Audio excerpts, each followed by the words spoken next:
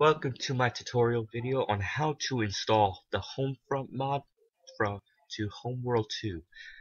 To do this, you will need to download it. Now, to download, you're gonna just head over here to your whatever internet browser you use. Go up to the top bar and type in homefront and mod. And what this will do, it will bring up Bing, Google, whatever you have. And what you're gonna want to do is click on ModDB. After you've reached this page, you can read all this, whatever you want. But what you're going to really want to do is scroll down, and you're going to want to download this one. Now, I recommend downloading this one because it is a, a later patch, and it's a full version. Don't get me wrong.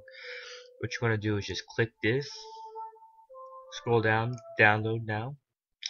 Obviously, I get this, so I would click mirror, and I would go here. Now, I'm not going to download it because I already have it. Oh yeah, and don't forget you will need WinRAR for this.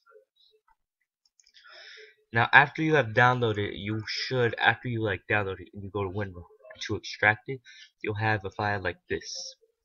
What you want to do next is you're going to want to open up this files, and you're going to head over to OS or whatever you keep all your programs. Go to Program Files 86 times. Go to this one right here. Open Homeworld 2. Connection lost. Data. Sorry about that. Didn't speak.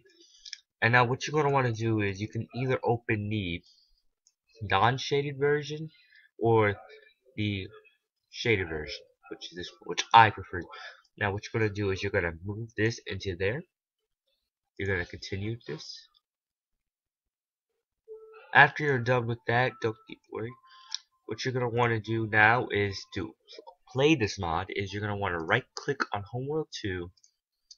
You're going to look at this and you want to put this exactly inside it, or if you have non-shaded version, put non-shaded at the end, like beside this.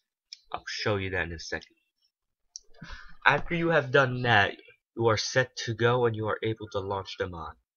Now for those people who are non-shaded version, I will tell you how to do that.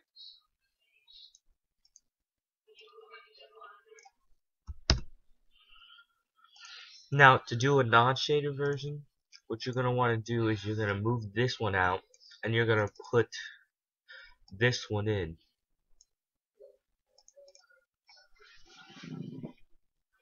Now, after you have done that, what you're going to want to do is you're going to want to do this, properties, same thing, and as soon as you left that, you're going to want to type HHF 109 B no shader dot B.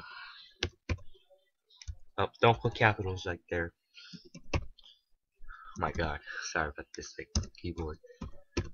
And after you've done that, you can launch the mod. I hope you found this tutorial helpful, and hope to catch you in the next one.